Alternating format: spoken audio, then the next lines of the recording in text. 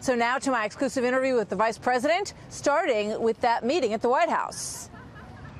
I know you just came from lunch with the President at the White House, and he has another meeting coming up this afternoon with Rod Rosenstein and Christopher Wray. What do you expect will happen there? Do you have any insight to that? Well, with the revelations that our campaign may have been the subject of surveillance by the FBI, the President, I think, is grateful that the Department of Justice is going to have the Inspector General look into it and determine and ensure that there was no surveillance done for political purposes against our campaign. I think it would be very troubling to millions of Americans if that took place, but we're very confident that as the Inspector General has been doing their work, looking at the conduct of the FBI during that period, that by adding their focus to this, that we'll get to the bottom of it, because the American people have a right to know.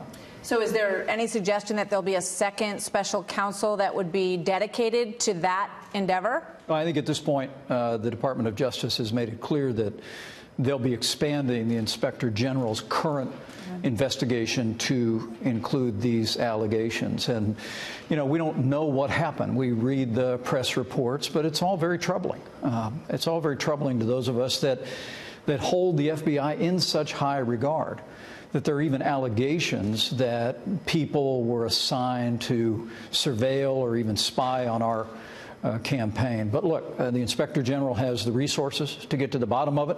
He's been working on a major report about the FBI's conduct, and by expanding into this role, we're very confident that we'll get to the bottom of it. We'll find out what happened, and the American people and all of us will have the facts. Obviously, on the Hill, they've been very frustrated with the information that they've been getting from the Department of Justice. The President has the ability to declassify those reports so that they come through unredacted, so that there's better transparency. Will he do that? Well, President Trump really believes that it's important that we provide the accountable committees on Capitol Hill with all the information that is necessary to do their work. I know that the Department of Justice has assigned additional personnel to focus on that, to work through those documents and that information, and we'll continue to look forward to the Department of Justice providing that information. Matt Gaetz saying the President must declassify those documents. He has the authority to do so. Do you believe he will? Well, it'll be the President's decision to determine what he declassifies and what he doesn't. But the principle here that the American people have a right to know what happened, the People's Congress ought to have the ability to review those materials in a timely way, is a principle that we adhere to in this White House. One of the pundits on the Sunday shows said, you know, this is becoming a blue-red fight, and that the President likes it that way. Do you think that's true? Well, no. I think the American people, understand that when it comes to the Department of Justice, when it comes to the FBI, that we have thousands of men and women who each and every day are dedicated to enforcing the laws and protecting our families and protecting our country. But the American people also have a sense, that we all do, that things went awry in 2016, and we need to know what happened. We need to get to the bottom of the facts. You got some heat when you went on some of the Sunday shows for saying that this needs to be wrapped up. They compared your comments to Richard Nixon, talking about Watergate and saying that all the documents had been given and that it needs to be wrapped up. What do you say to that? And also now Rudy Giuliani is saying that he believes it will be wrapped up on September 1. Well, I was asked what I thought of the investigation. I said that we have fully cooperated in this investigation. As I said, over 1 million documents have been provided. And I just said, for the sake of the country, that I think it's time that the special counsel wrap it up. And I think that's probably an opinion widely shared by people all across America. That the truth is, it's been now more than a year. The special counsel has a team around them that's been looking into all of the allegations here. And with the full cooperation of the White House, they've been able to assemble the facts. And I continue to hope and to say very respectfully that the special counsel ought to, with all deliberate means, complete their work and provide the information to their leadership at the Department of Justice that will come from this investigation so that we can just simply move on as a country. All right, let's turn to some of that progress. North Korea, a meeting tomorrow with the leader of South Korea, President Moon, will happen. Is this summit with North Korea on June 12th going to happen? Well, as the president often says, Martha, we'll see. And what I can tell you is that from the early days of this administration, President Trump made it clear that this time, in this administration, it would be different from prior administrations, where North Korea found a way to get concessions from the United States and from countries in the West in exchange for illusory promises about abandoning their nuclear weapons program. President Trump from early on initiated what we call the extreme pressure campaign. He marshaled the resources of the world community to bring economic and diplomatic pressure to bear while keeping all options on the table to achieve the objective of a nuclear-free Korean peninsula. We've stayed on that present course and heading. We've never wavered from it. But when Kim Jong-un, through the South Koreans, reached out and said that he would suspend his nuclear testing, suspend his ballistic testing, and be willing to achieve complete denuclearization through talks in exchange for a meeting with President Trump, this president readily said yes.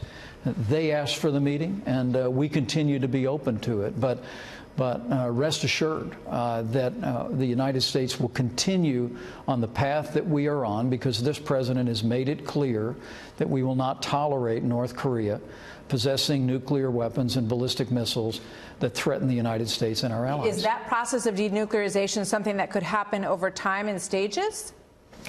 Well, what the president's made clear is that we need complete and verifiable and irreversible denuclearization. And there's opportunities and benefits for North Korea once we reach that point of no return.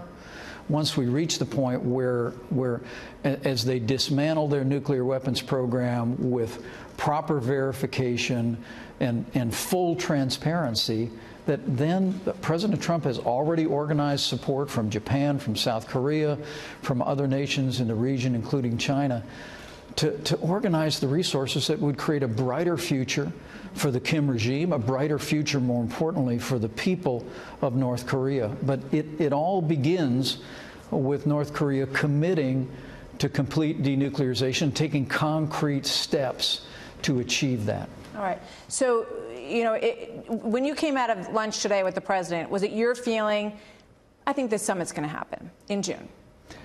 Well, like I said, I think that in our discussions with leaders in the Congress, and the president spoke with President Moon this weekend, who will welcome to the White House tomorrow, that our posture is we continue to be open. Mm-hmm. We continue to be open to achieving denuclearization on the Korean Peninsula by peaceable means. But there are some reports that the president is concerned that if it fails or it doesn't go well, it could be very embarrassing to have gone this far down the road, and that he's seeking input as to whether or not we should maybe rethink this whole thing. Well, I don't think President Trump is thinking about public relations. He's thinking about peace. He's thinking about how we achieve what has eluded successive American administration. I mean, truthfully, the Clinton administration, even the Bush administration, got played in the past. We offered concessions to the North Korean regime in exchange for promises to end their nuclear weapons program, only to see them break those promises and abandon them. It would be a great mistake for Kim Jong-un to think he could play Donald Trump. So clearly the president's still willing to walk away. Well, there's no question. But look, it's we hope for better. Right. We really hope that Kim Jong-un will seize the opportunity to dismantle his nuclear weapons program and do so by peaceable means.